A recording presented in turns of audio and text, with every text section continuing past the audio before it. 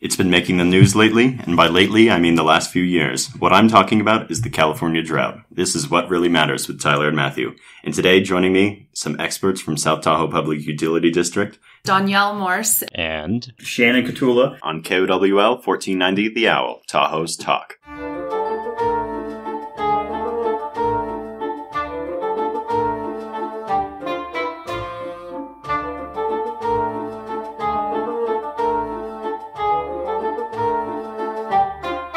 And could you introduce who you are and what you do?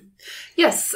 So my name is Danielle Morse, and I am the Water Conservation Specialist for the South Tahoe Public Utility District. So my job is to manage the water conservation programs and all of the services and incentives that we provide to our customers. So there's a lot of outreach with that program. Absolutely, yeah. That's a major component of our program is, providing public education to our customers and to the community. And Shannon Catula. I am the Assistant General Manager at the South Tahoe Public Utility District.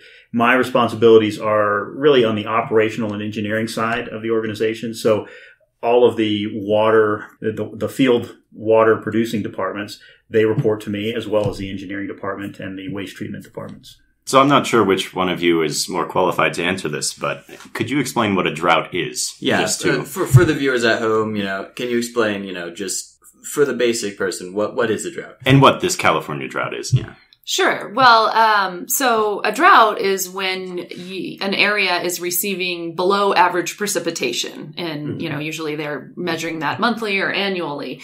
So in California, we've been experiencing a severe drought for the last 5 years.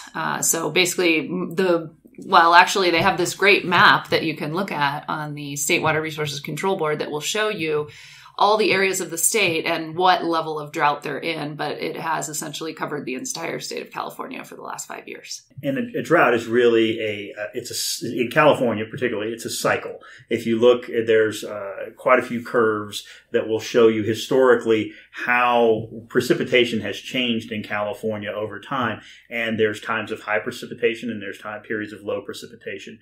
There's a lot of theories why this drought is so significant, why this has proven to be quite longer term. Usually our droughts are lasting about 3 years, and we're here in year 5 really of this drought cycle. Mm. And there's a lot of speculation. Is it going to continue? What is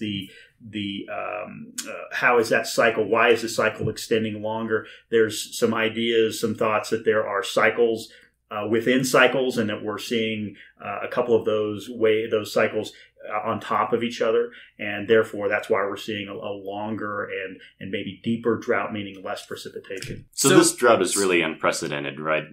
Would it be fair to say that this hasn't happened in the last 100 years? We have had some very significant droughts in California in the last 100 years, but I think that they are referring to this one as being one of the most severe. However, California has had history of mega droughts in the very distant past. Yes, if you look, like you said, in the last 1,000 years, there's been really significant cycles of extreme low precipitation periods and lasting for long periods of time. But in this drought, one of the reasons that I believe that they're calling it is unprecedented is if you looked at the snowpack, not last year, but the season before that, the snowpack was lower, I believe, than it ever has been since we've started recording data on snowpack. Actually, yeah, you're absolutely right. So I think that's one of the things that drives the description as an unprecedented drought is that snowpack period. Because the snowpack in California is where we get, the numbers I've heard are about 60% of California's water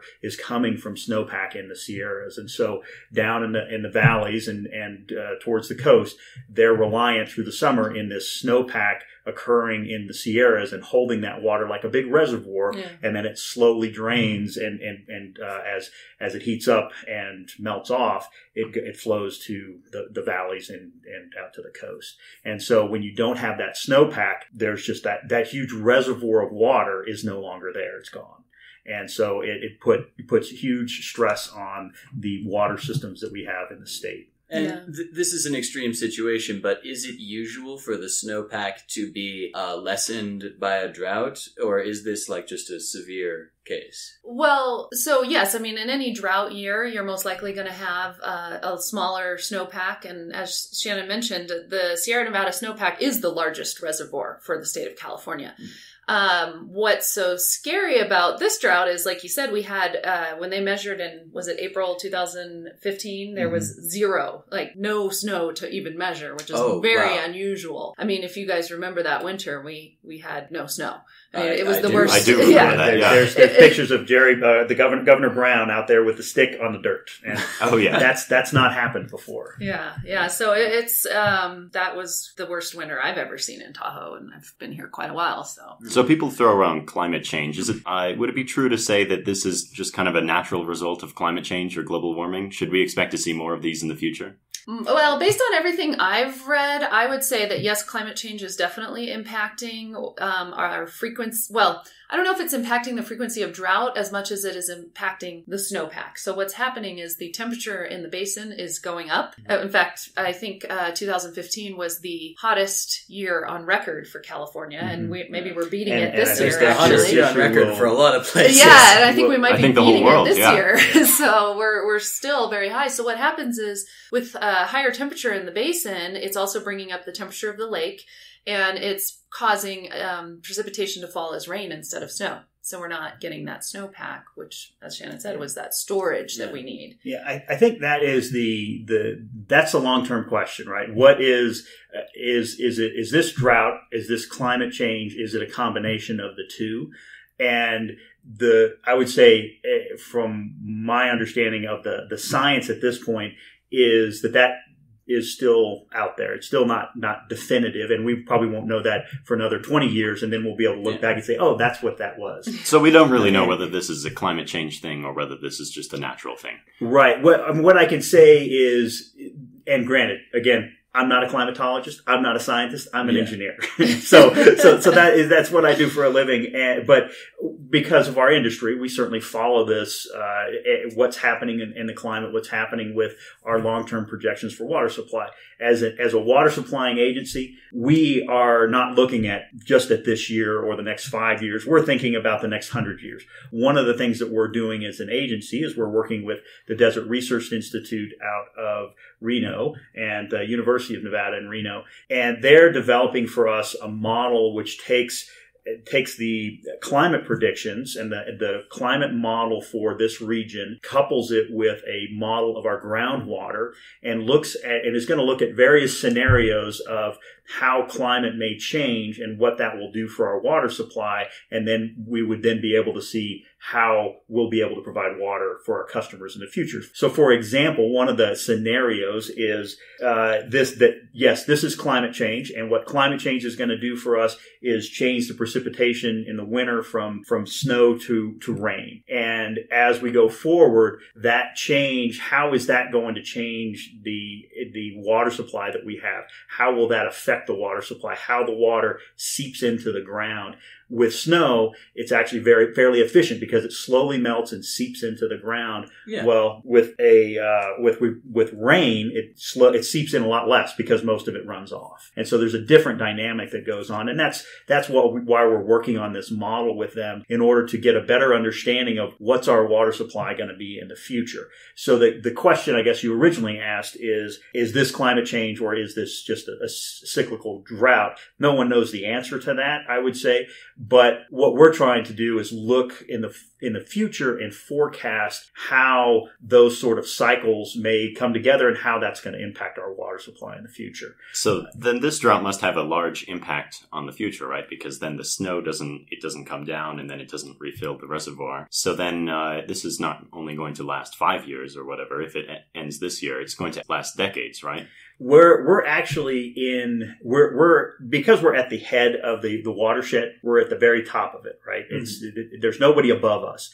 what we are in a really good position. We are monitoring our water supply constantly, and all of South Lake Tahoe's water supply, well, within our district, comes from groundwater, comes from our wells. And so we monitor the water level in those wells to see, are we pulling down that groundwater level? And what we're seeing, even after a year of very low precipitation and very low snowpack, that our groundwater levels did not really decrease.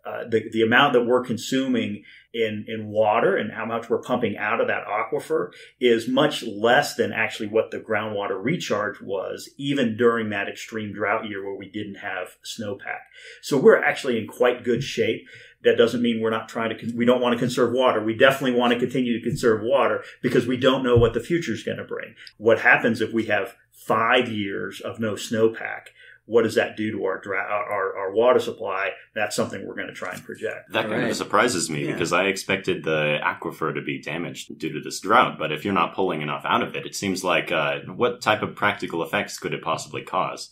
Well, I think what it does is it lowers anybody who was out looking at streams and walking around in the lake and the big gigantic beaches we suddenly had. That's what the practical impact of that drought was. So we had some precipitation that year that we had no snowpack or very little snowpack, but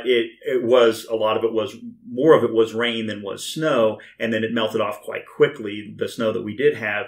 So if you looked at the streams were very low, and certainly going into the lake level dropped considerably. So you can see the impact on our environment was pretty significant at the surface.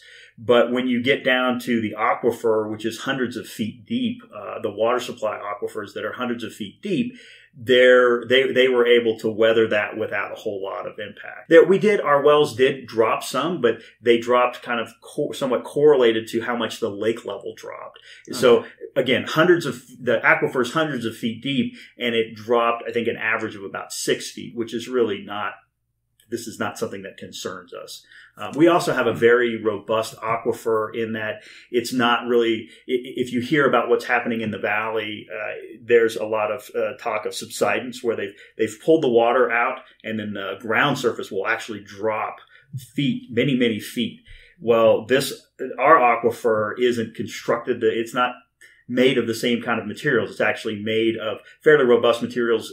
The types of stone and other constituents in that aquifer are such that we're not really susceptible to that subsidence issue. So that if the groundwater does go down, when we get rains, it'll fill back up, as opposed to collapsing on itself and then it can't fill back up, which is what's happening in the valley. If you're just tuning in, this is What Really Matters with Tyler and Matthew on KOWL 1490 The Owl, Tahoe's Talk. Now back to the show. What's the STPUD's role in the drought situation in Tahoe? Does it extend beyond those capacities, or does it sort of end there? Well, I think we have two major roles, really. On the operational side, our role is to ensure that we have a reliable, safe water supply for our community. And then, and so monitoring, as Shannon said, monitoring those groundwater levels, making sure that we're not pumping more than is recharging every year. And then on the other side is continuing to educate our customers on how to use water more efficiently. Just because we have a robust water supply does not mean that we don't need to conserve water at all. Right. And really, conserving is kind of that short-term measure. It's like, well, we all need to conserve, we all need to cut back. Well, we've always taken the approach of focusing more on water efficiency. Let's use water as efficient as possible so that we're not wasting it. Because, short-term measures are great when you have a crisis, but we want to implement long-term change that's ultimately going to make us the most efficient users of our water supply that we can be. Mm-hmm. So in terms of changes, then, what do you recommend to your customers to be more water efficient? Well, the very first simplest things that people can do is to change out appliances in their home that use the most amount of water to more efficient ones. So for example, toilets and clothes washers, those are the biggest water users inside your home. So, install a high efficiency toilet, install a high efficiency clothes washer, what they're supposed to do. So that's a permanent change. When you make that, whatever savings you're seeing, you're going to see that savings forever. So those are really big things. And then do we have subsidies for those? We do. We offer rebates to our customers to help them with the cost of making that change. Wow. So yeah, it's great. I mean, we actually have been issuing a lot of rebates in the last couple of years with the drought because, given our community, everyone is very concerned about our water and about our environment. So we're not just talking about that you should conserve. We're saying we're going to help you conserve. So we want to, financially support you to the extent that we can to say, hey, let's work together for our community to have a more efficient water system. That seems like a good attitude. This isn't just for the city as a whole. There's also a financial incentive for the individual to save water. Oh yeah, absolutely. And that's just a few of the things that we offer. I mean, we will go into people's homes and do a full evaluation on their water use. We can provide them with free fixtures like shower heads and faucet aerators and things to help them reduce their water. And then we can give them other recommendations. So we do that quite frequently. And then in the summertime, our water production, it doubles and almost triples at times. And that is mainly due to people watering outside. So watering their lawns, watering their landscapes, things like that. Well, I think we all know that grass is not a native landscape to Tahoe, so we also have a program that will pay our customers a rebate to remove their grass and install what we call Tahoe-friendly landscaping. So plants that are appropriate to our environment, that are drought-tolerant, and that use significantly less water than, say, a lawn. And so does it matter whether you're a personal individual, like living in a house, or whether you're a business? Do you give the same recommendations to both types of people, or is it are there specific recommendations you give to bigger businesses? Right. So we have two separate, we have a residential conservation program, and then we have a commercial conservation program. So, some of the some of the appliances and water uses you might find in the commercial setting are going to be very different from the residential setting. So we're going to provide them with a different set of recommendations and information. A lot of times it might involve researching something to see, okay, you use this type of appliance in your business. Let's see what else is out there that might be more efficient. And then, of course, when you are approaching businesses to cut down on their water use or, improve their efficiency, you also want to look at their return on investment because that, a lot of times it does mean you have to pay something, have some cash outlay to improve your efficiency. I mean, they are businesses, they're not running to keep Tahoe running, they need to keep they have a bottom line as well. Exactly. We're also in the middle of a metering program, which you may or may not be aware of, that we're installing residential meters and commercial meters throughout our system. Now, that is initially driven by state law that requires that we comply with state law in order to get things like grants and other funding. We have to do this. And to be in compliance with state law, we've got to meter our system. But that comes with a lot of benefits from a water use efficiency perspective because you'll be able to see at your house, okay, this is how much water I'm using. And we've also recently received a grant, actually a combination of grants, one from the El Dorado County Water Agency and the other from the Bureau of Reclamation to develop what's called an AMI, Advanced Metering Infrastructure, which will allow us to read meters somewhat continuously, and we're also trying to develop a system where we can provide that information on an immediate basis to customers so that they'll be able to see how much their water they're using, or if they have a leak at their house, it would alert them and things of that nature. So it's something we're in development with still, but we see that as potential for customers to be able to really look at their system and be really owners of their water use consumption. Right now, it's a little bit difficult because even on metered customers, you'll only see how much water you're using every 3 months because we bill on a quarterly basis. So it's a little difficult to see how much water you're using right now or in the short term. But in the future, we're hoping to be able to get a lot more data in people's hands so that they can be better stewards of their own water use. Given that you meter different homes and businesses, would it be fair to say that as an organization, you look at all the people that are using water and you try to find which ones are using the most water? so that you can pragmatically try to tell them, okay, you need to be more water efficient, and then the people that are using less water, you probably don't do any outreach to? That is a little challenging to do that right now, just because we only have about 60% of our system is metered currently. So we have 40% of our customers that have no meter at all. But when we look at the water consumption for that 60% of our customers, every quarter we run a report that looks for, first of all, that looks for unusually high consumption when compared to the same time period the year before. That with those customers, we actually send them a notification that says, hey, looks like you might have a leak. Just wanted to notify you. It's not a, oh, you're using too much water kind of letter. It's a, hey, something else that you may not be aware of is going on. So that's a great thing too. And then of course we do try to target our larger water using customers for services. Again, we're not going to go out there and say, shame on you, you're using way too much water. We might approach them and say, looks like you have a very nice landscape. Are you interested in learning some ways that you can improve the efficiency of your sprinkler system? Taking that approach, because, it's a fine line. This is our customers' properties. It is their water that they're paying for, and you don't want to be constantly telling them, yes, you can do this. No, you can't do that. Well, I like that way. Friendly to that. I like that way of looking at it, because it's giving them incentives to improve rather than just punishing them for using too much water. Yeah, we're much more interested in working cooperatively with our customers and ratepayers. This is their system. They own this. This is their community. And being good stewards of the environment is definitely an ethos in Lake Tahoe. This is what we want to do. And so we want to work with folks to help them be good stewards of their water supply.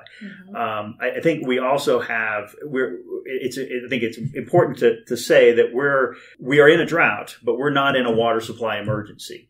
If we're in a water supply emergency, that's a different situation. That's a situation where maybe we do have to tell people, you can't use this much water. We have to do things like that.